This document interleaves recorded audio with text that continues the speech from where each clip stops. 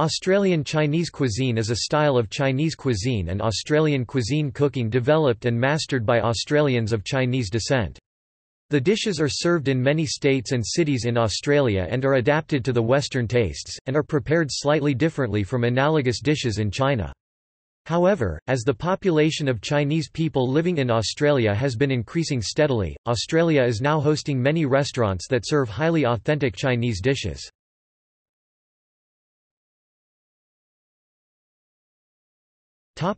History.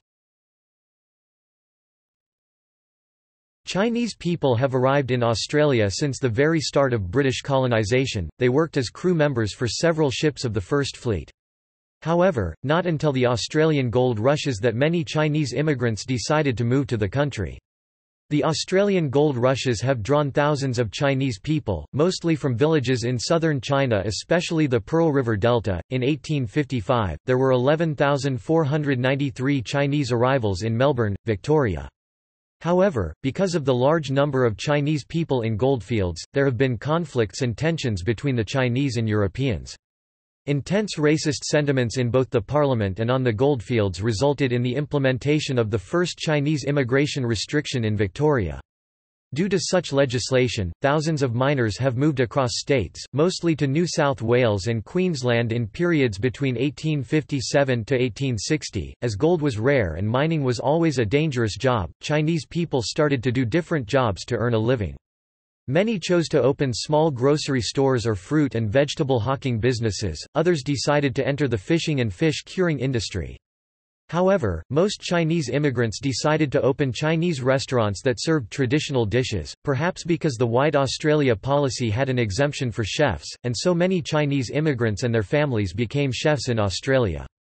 By 1890, it was said that 33% of all the cooks in Australia were Chinese. Over time, these Chinese communities grew and established Chinatowns in several major cities around Australia, including Sydney, Chinatown, Sydney, Melbourne, Chinatown, Melbourne, and Brisbane, Chinatown, Brisbane, and as well as regional towns associated with the goldfields such as Cairns Chinatown. The establishment of Chinatowns further expanded and encouraged the involvement of Chinese culture in Australia.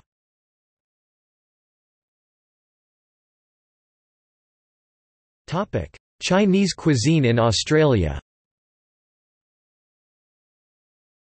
Australian Chinese cuisine cooking styles were originally inspired by the cooking styles of provinces in the Pearl River Delta, most notably Sichuan and Guangdong.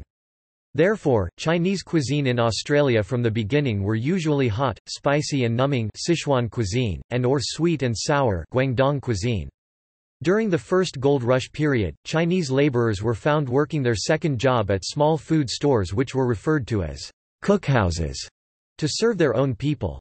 However, at this time, there was little accessibility towards traditional ingredients, especially vegetables such as bok choy and choy sum. As a result, after the White Australia policy was revoked, many Chinese migrants brought seeds from China and started to grow their own vegetables at home to increase the variety in Australia.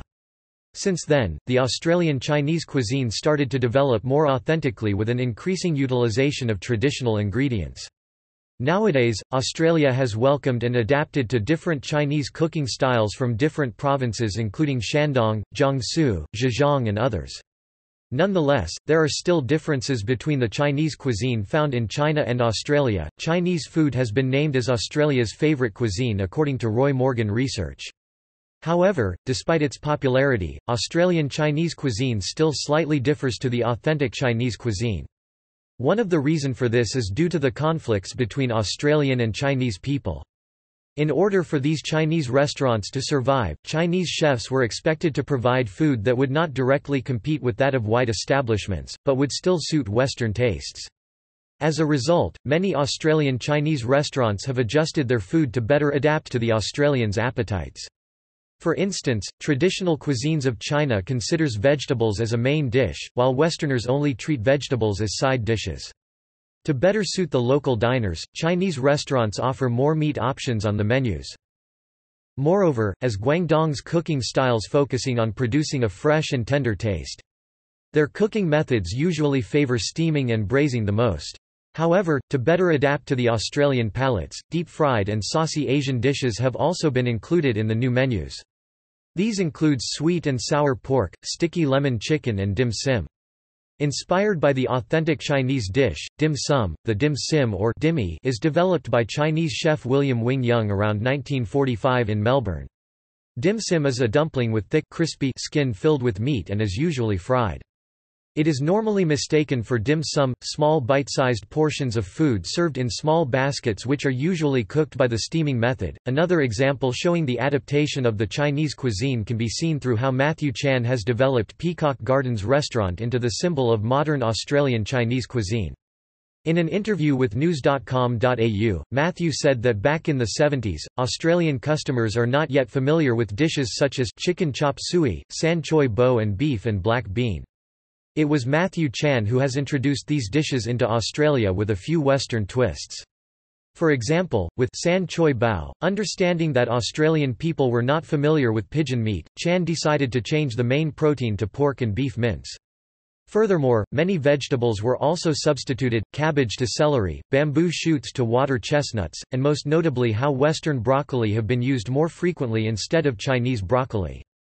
Furthermore, as the popularity of Chinese cuisine has been increasing steadily in Australia for the past century, unheard Chinese ingredients are now appearing in Australian kitchens more regularly.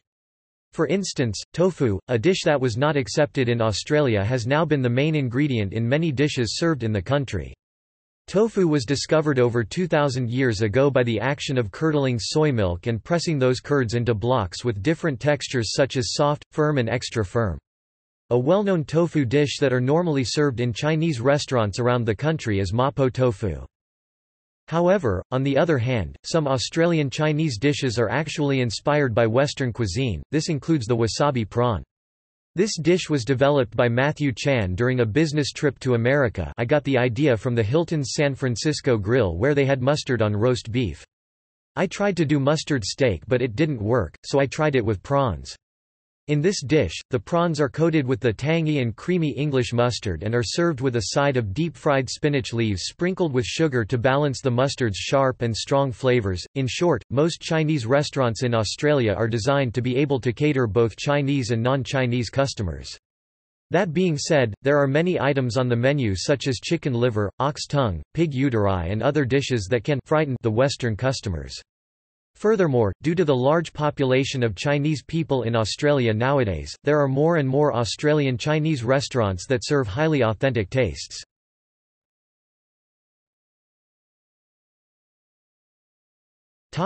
Restaurants. Due to such large popularity, Chinese restaurants can be found in every suburbs in every cities of Australia. However, the most concentrated location of Chinese restaurants in Australia is identifies as Chinatowns. Here, the dishes are normally prepared to cater for recent Asian immigrants, tourists as well as Western people with a larger variety of cuisine, including Anhui, Cantonese, Fujian, Shandong, Sichuan and others. Chinese restaurants can also be serving food at different price points, as well as serving both traditional and modern Chinese food. For instance, Chinese restaurants which are found in food courts normally provide food for customers with shoestring budget. For instance, in Haymarket, Sydney, inside Dixon House, there are many Chinese food stalls that serve affordable Chinese meals. Dixon House, opened in 1982, is one of the most well-known Chinatown food courts. According to Thang Go, Dixon House is still the most Chinese of the Chinatown food courts.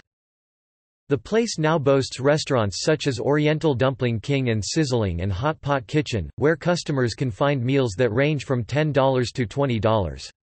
On the other hand, Chinese restaurants can also be very expensive. The Golden Century Seafood Restaurant, located in Sydney Chinatown, has become the symbol for Chinese luxurious dining. The restaurant was established in 1989 and is known for their from tank to plate serving style. This serving style, according to presenter Gus Werland, has provided an assurance for the freshness of the ingredients. Signature dishes such as braised lobster with ginger and shallot as well as braised whole abalone with oyster sauce can cost the customers around $300. Moreover, the reason why the Golden Century Seafood Restaurant has become very well known is that the place has been hosting royalty, politicians and celebrities. For instance, former United States President, George W. Bush has been spotted eating Peking duck, or well-known celebrities such as Rihanna and Lady Gaga have also been seen to enjoy seafood at the restaurant. Australia also contains of authentic restaurants which serves traditional styles as well as restaurants that serves contemporary Chinese cuisine. Authentic Chinese cuisine can be found in Supper Inn Chinese restaurant. Supper Inn was established in the 1980s. The restaurant is located in the central business district of Melbourne. The food served by Super Inn is described as classic Chinese, Cantonese food. It is such a simple comfort to eat here. The restaurant serves quality, consistent Cantonese food. Super Inn's signature dishes include chicken congee and barbecue suckling pig. These dishes have been around in China for thousands of years. Moreover, the restaurant is also famous for its late-night food. The restaurant only decided to close at 2:30 a.m. every day. On the contrary, there are also restaurants that decided to combine the authentic tastes Chinese cuisine with other cuisines around the world to create its own version of contemporary Chinese food. Mr. Wong is an example of this. The restaurant was co-created by Dan Hong and Michael Liu.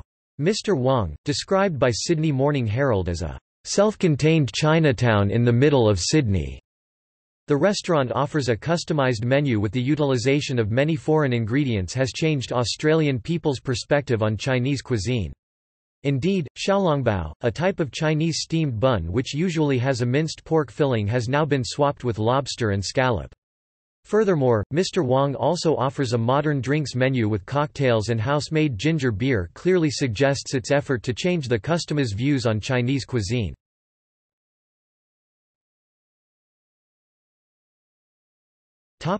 Dishes.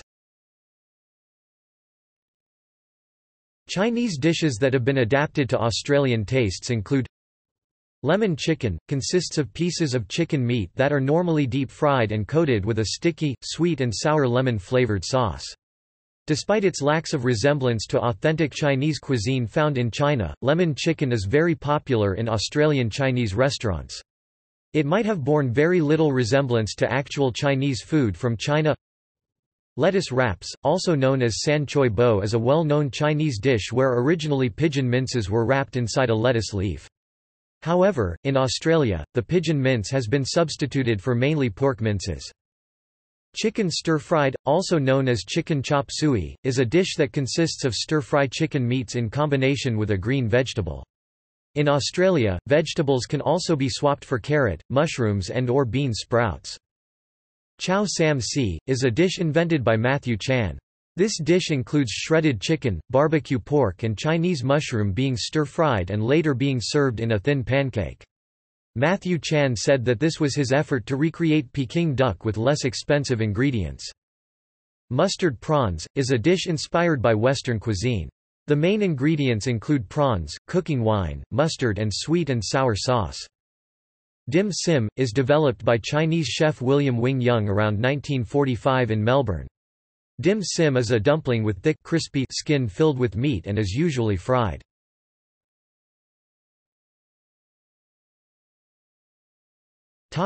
See also: Yum cha.